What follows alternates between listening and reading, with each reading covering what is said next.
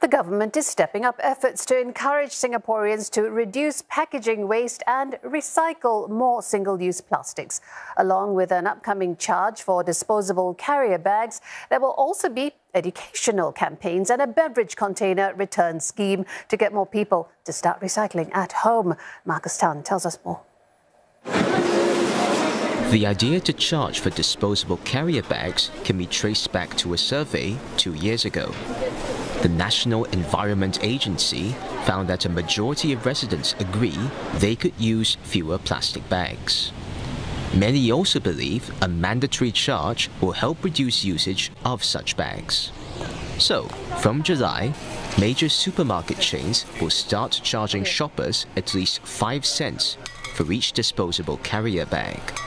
About 2/3 of Singapore's supermarket outlets will be introducing the charge. Still, concerns remain that operators could profit from it.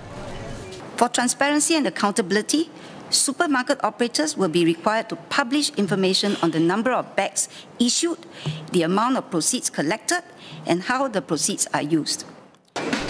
A beverage return scheme also hopes to get more consumers to return their plastic and metal beverage containers for recycling. NEA has set a target of 80% returns annually. That's about 800 million bottles and cans. And instead of a blue bin, households can now get their very own recycling blue box. Members will be heartened to learn that all households can collect a blue box from vending machines deployed island-wide later this month to set up a recycling corner. It's a blue box. The government hopes that these initiatives will see more Singaporeans adopt sustainable practices in their daily routines, in the drive towards zero waste.